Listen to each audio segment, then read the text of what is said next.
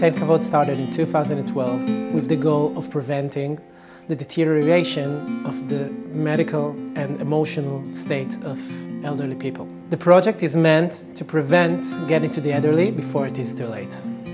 All volunteers must take a 44 hours training course so they can be able to give the proper medical response to any situation the elderly may be required. There are 700 volunteers in over 33 cities across the country from north to south. That means that over 700 elderly people across the country are receiving help for free once a week.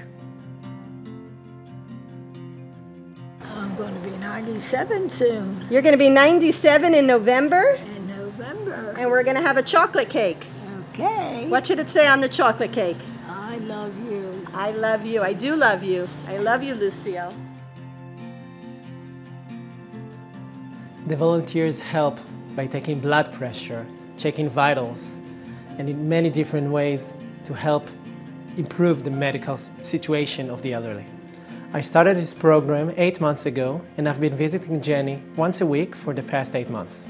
I'm helping Jenny medically by measuring her blood pressure or helping her with different medications, being able to calm her down when she is a little bit stressed, or having her to do it for me. And I've been helping Jenny around the house in many different ways, for example, changing her air conditioner or helping her with computer things. I was very sick, and then when we finished the war, we will go to Israel. My family was not survive anybody. From the family, my mother, I survived, and my father was not with us together in the ghetto. He was away in the partisans. So only me and my mother survived.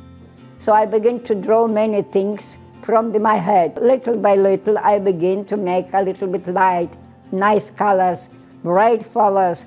So, and I began, this was for my survivor. Believe me, I'm a fighter. I didn't want to show my children that I cry, that I suffer. I want to give them a life that they should not remember that I'm a survivor from Holocaust. Ten Kavod, it is a very important place because we are not very healthy. We're old. So when they come, they make us feeling like they're on my children. They look at me, they send me somebody to look my blood pressure, how I live, how was my sugar, how was my life. And from this time, I have a nice guy who comes to me always, every week, to give me help. If he comes, I'm very happy, and I wait in this day to see him. And this is a very nice idea, and I ask you people, if you hear my voice, if you hear my question, if you hear my story, please be nice and help us, because we depend very much from your heart, from your understanding. My friendship with Jenny, which is like a grandmother to me, is very important. I'm helping Jenny with emotional level by communicating with her, helping her. We are thankful up to God that you can help us. For me, Daniel is my grandchild. He gives me a very good time. He gives me to have a good mood, play with me. He thinks it's me very good things, and I'm grateful for him too. Thank you for coming. Oh, I love coming to visit you. Thank you.